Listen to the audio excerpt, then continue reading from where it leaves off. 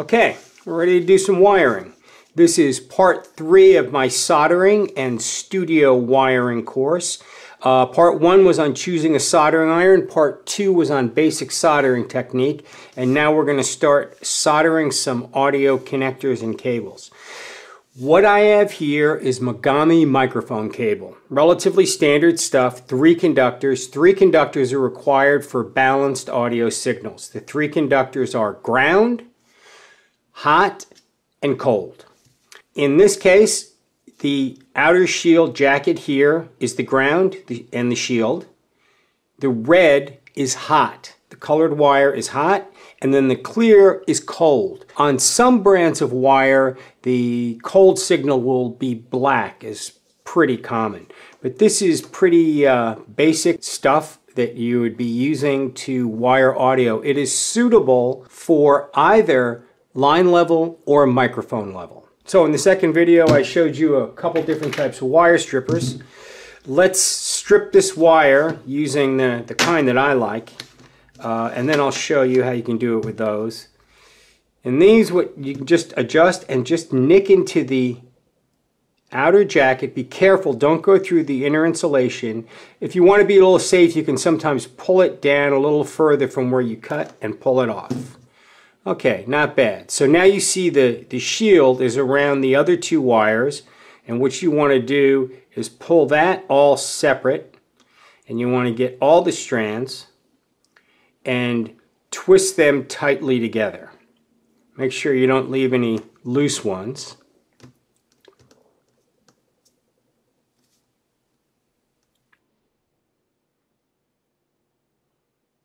What I'm going to do is cut off about, I guess, 1/8 of an inch of that insulation and make the other one match it as close as possible.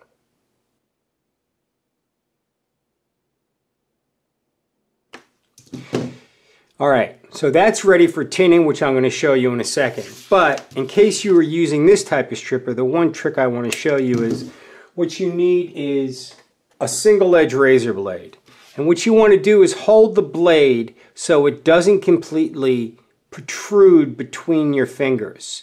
And then you can just put it down on the outer jacket and put like a little score in the jacket. Be careful not to cut the insulation on the inner wires. Peel all that back.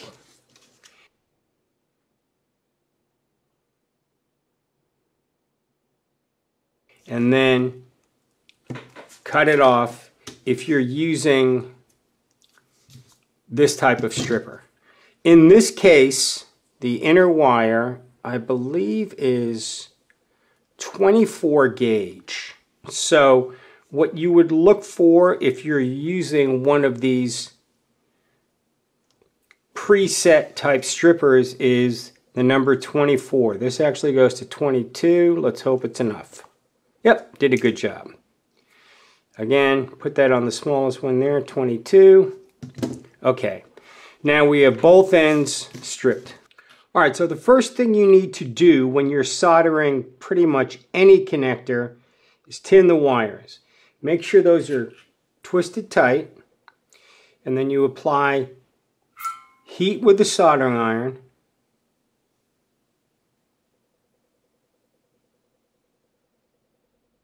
And just melt solder into the wire. It's a little harder to do this on camera, it seems. You don't have to do the entire shield. If there's enough to hold it together so you can cut it and match the other wires, it should be pretty good.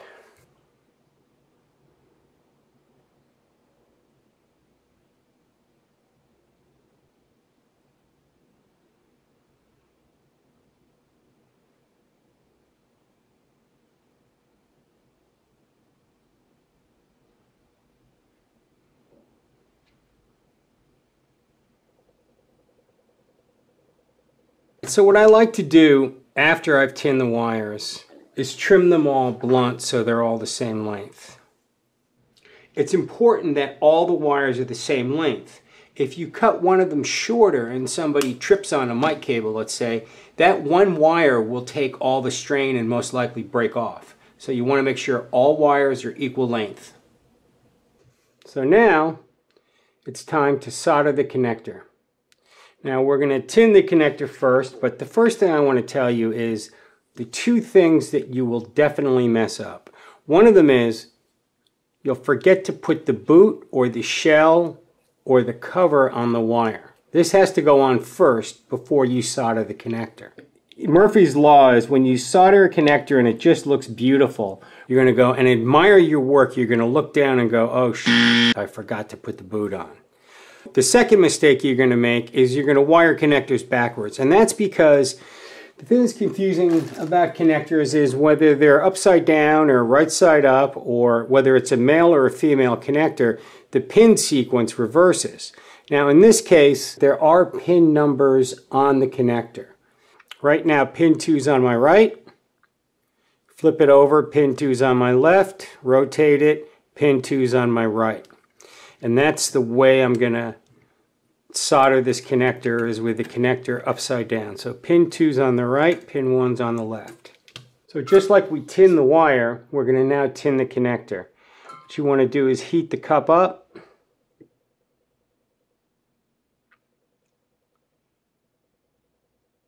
And fill it with some solder. Don't overfill it. It's better to slightly underfill it.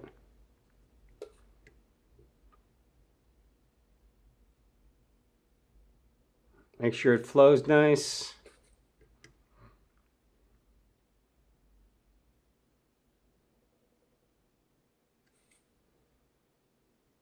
Because I'm right-handed, what I'm going to do is I always solder connectors left to right, and that keeps me from having to cross over while I'm soldering and possibly burn or melt something.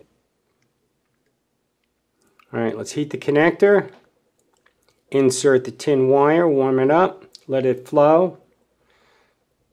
Done. Okay, the center pin is pin 3. Pin 3 is low, so in this case, that's the clear wire. Once again, bend it so it's ready to go right into position.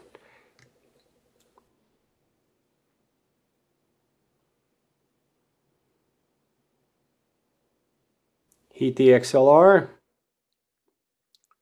Insert the wire.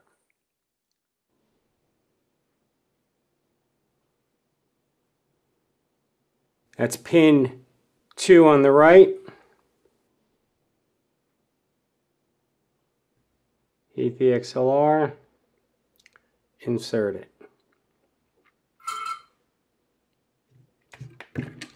Okay, straighten it out. It's still a little hot.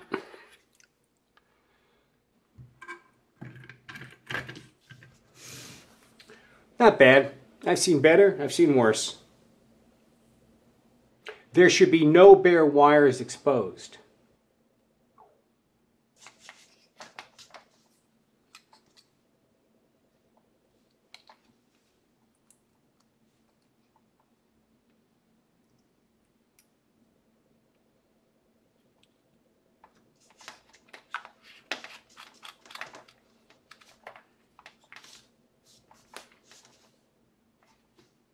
Okay, now I'm going to show you a slightly more pro approach to wiring XLRs. This is Mogami multi-pair microphone cable. It can be used for line level also. And by pairs, what it means is each pair is a different audio channel. So this is 8-pair cable. In this one jacket is 8 channels of audio. So take your razor blade again, recess the blade tip between your fingers, and then cut down the outer jacket. Alright, that splits open nicely. Then cut back here the excess. Remove this. Alright, so in this case, I'm going to now remove this nylon string, which is here to strengthen the cable and keep it from getting damaged when you pull on it. What a pain in the neck.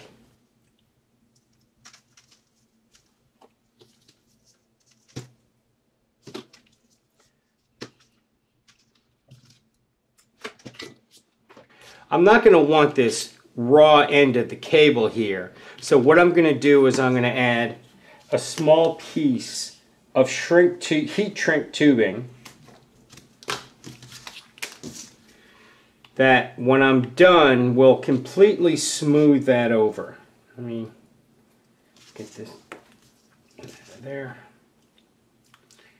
Slide the heat shrink over, and when I'm finished I'm going to heat this and it will tighten up on that, but for now I'm just going to leave it down on the cable. I'm going to choose a line. Here's channel 8. Alright, so let's wire channel 8. Similar procedure. Strip the outside jacket. But in this wire, you'll see that there's copper shield like the other wire, but there's also a bare wire inside. And that's called a drain wire. So what I want to do for this connector is I want to remove the copper shield and only leave the drain wire. So I'm going to twist this shield, and then I'm going to actually remove it.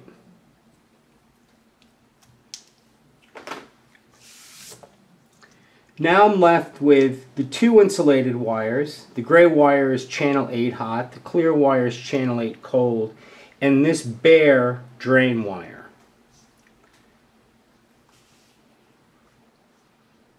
Not sure you can see that. I don't want that drain wire bare, so I'm going to take some of this plastic Teflon tubing and I'm going to cut it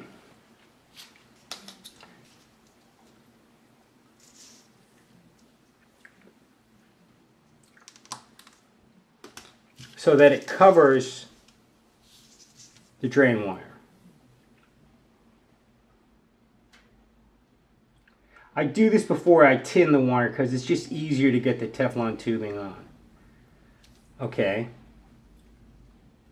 Now once again we're going to have this raw end here. So I'm going to grab some smaller heat shrink tubing about this size, and I'm going to cut a small piece off.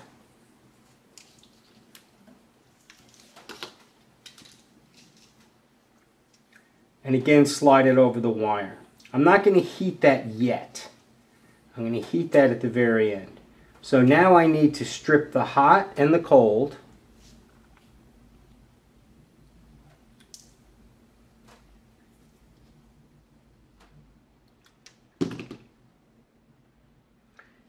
And just like the other wire, tin it.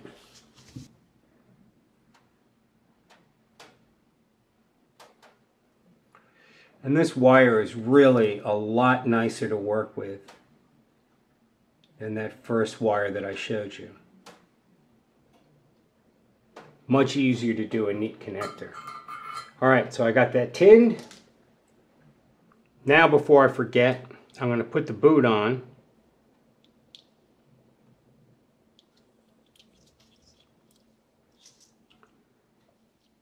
And put that piece of shrink back in.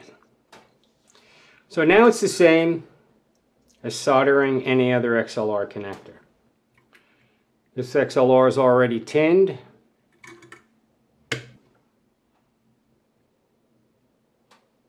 I don't tie the ground lug with pin 1 on an XLR connector, and I'll explain that in more detail when I do my grounding video.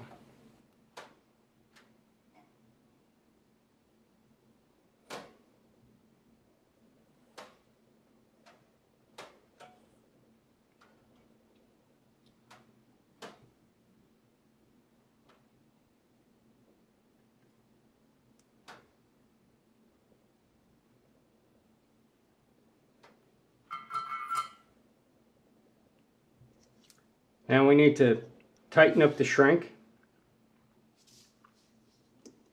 I've got a heat gun, and I'm going to heat the shrink around that jacket.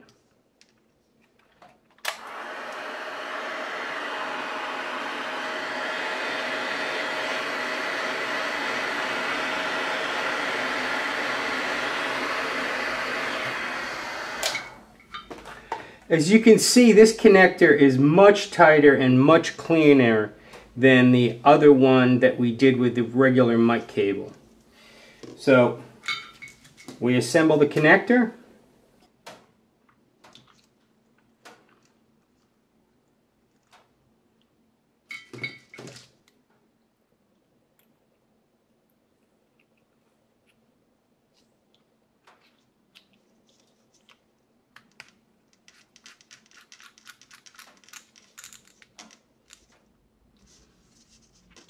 Then what I'm going to do is I'm going to tighten up the shrink on this section here.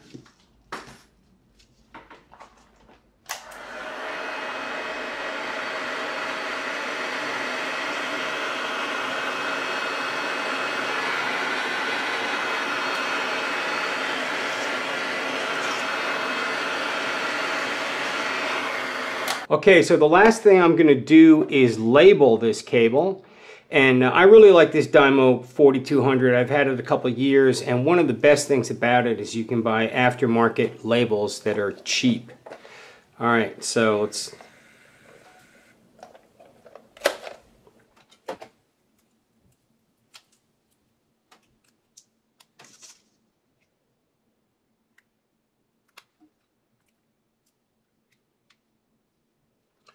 There.